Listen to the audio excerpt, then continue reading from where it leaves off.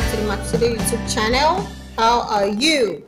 I've been great. It's been a cold time in our region. It's been raining back to back, and it's a great time for sweaters. Okay, so last week we showed us a sweater that we made with a smiley up in front. Today we got a little border. That other one was made with, think about four colors or so, but this one has up to 7 colors in it. This is a face of a beautiful, I want to presume, a woman wearing an Afro hairdo, and then she's got this very nice hairband right here. It's got this very beautiful flowers. She's wearing these drop earrings. She has rosy cheeks and a little bit of lipstick up in there. So this we worked in 1, 2, 3, 4, 5 parts. Measurements as usual, widest part of the area and of the person's body, and then if you're planning to make it loose, you're going to add some inches to that. But if you're planning to make it tight and then to just follow the curves of the body, you have to keep it just tight.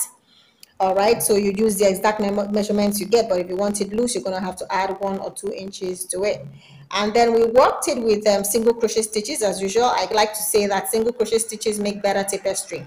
So this tapestry, to make it look all nice and easy to work, we have to use single crochet stitches for the front panel and the back panel.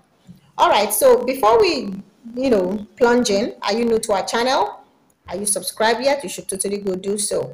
We bring you new videos, tutorial videos, sharing with you how we made one of our bespoke pieces.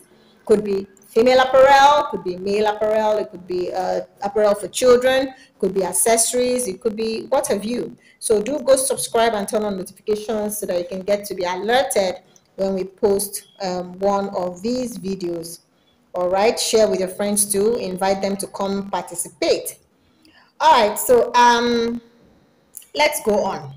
I think I've mentioned that we use the single crochet stitches to work this. It's always easier to use single crochet stitches to work your tapestry because it ensures that the image stays as true to type as possible.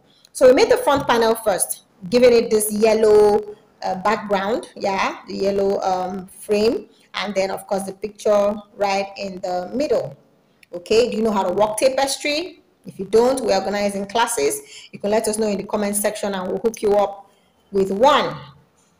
Okay, so front panel first with the face, tapestry face on it, and then we work the back panel. The back panel, we sort of work it to reflect the name of our company. Yeah, this is the name of the academy. So we put it on there. Now, do you want whatever names you want to put on it, you're free to do so. But this is what we put on there, and we use this very bright yellow on this forest green. It's really, really beautiful together. All right, so we work the front panel, back panel, join them at the sides, right, and at the shoulders, making room for the armhole as usual.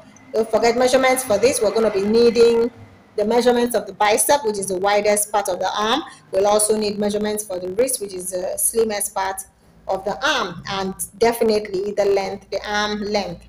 All right, so after working the 2 panels, the back and the front panel, we went ahead and worked the sleeves. Look at the sleeves right here. We worked them similarly. We used this green and then the yellow part of what we used at the front panel.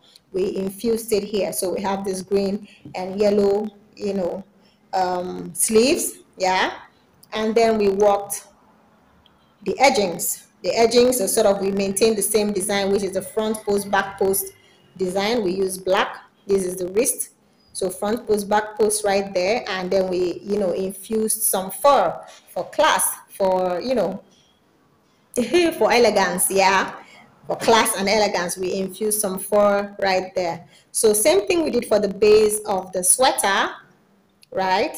We worked our front post back post, and then we infused some fur there. Now, something we did a little different with this particular sweater than what we did with the sweater from last week.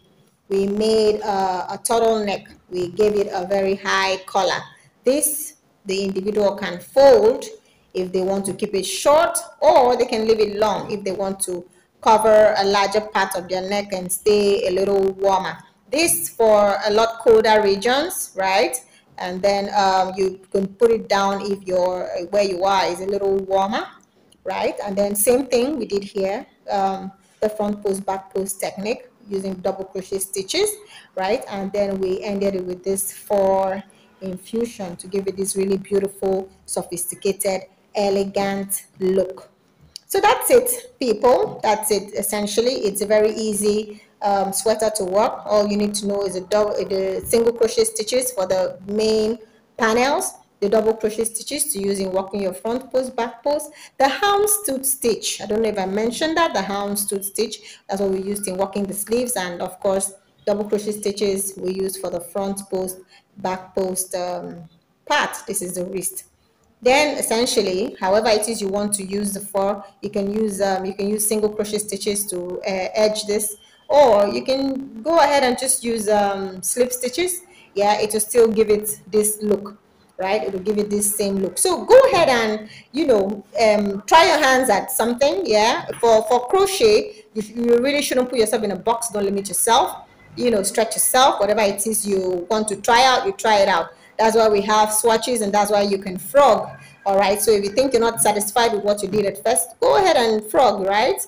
And then make another swatch and try it another way, and at the end of the day you come out satisfied. Thank you so much for watching. Like I said earlier, do go subscribe. Bye for now.